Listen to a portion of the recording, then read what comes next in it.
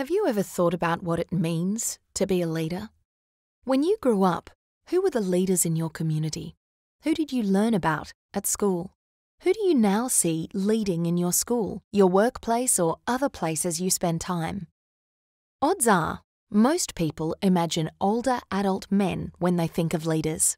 That's not surprising, because they're the ones most likely to hold formal positions of power in organisations, institutions, and societies. This means we often equate leadership with masculinity, hierarchies, and formal involvement in public activities. But this is far from the only way people lead.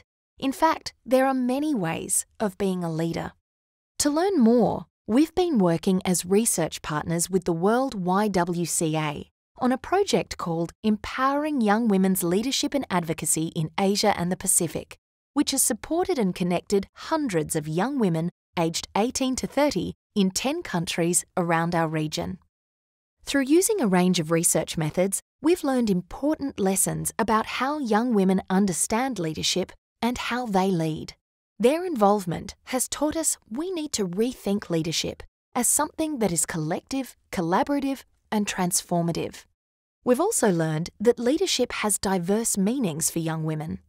It can involve challenging gender-based stereotypes and discrimination, or getting active about global issues like climate change or peace building. And it often means supporting other young women to make strong, informed decisions about their own lives. At the same time, young women leaders have told us that stereotypes about their age and gender creates challenges to their being seen as real leaders. But they're not taking these obstacles sitting down. Instead, they're challenging themselves, their communities, their countries, and the world to recognise both their current and future contributions for leading on matters of local and global significance. Through listening closely to the young women, we've identified 5 ways to better encourage, support, and advance young women's leadership. 1. Respect young women's rights. Young women deserve to know about their rights and be supported to claim them. It's the responsibility of all members of society to ensure that this occurs. 2. Create safe spaces.